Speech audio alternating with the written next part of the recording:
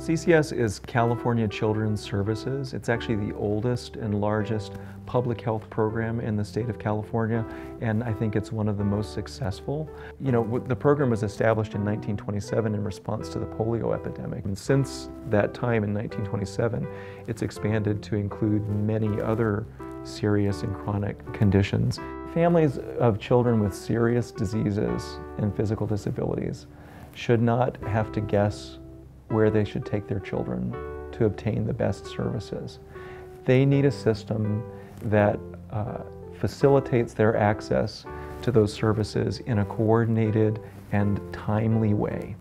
And that's what CCS is all about. A child who has CCS eligibility can access the right physician anywhere in the state of California. The right physician, right hospital, right clinic.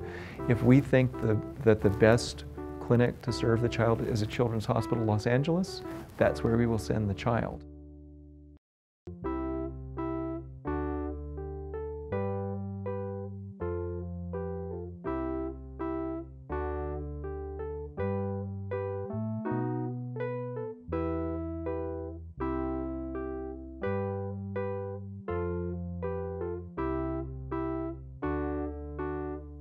Well, the medical therapy program has in Alameda County 5 medical therapy units, which are clinics that are located in public schools.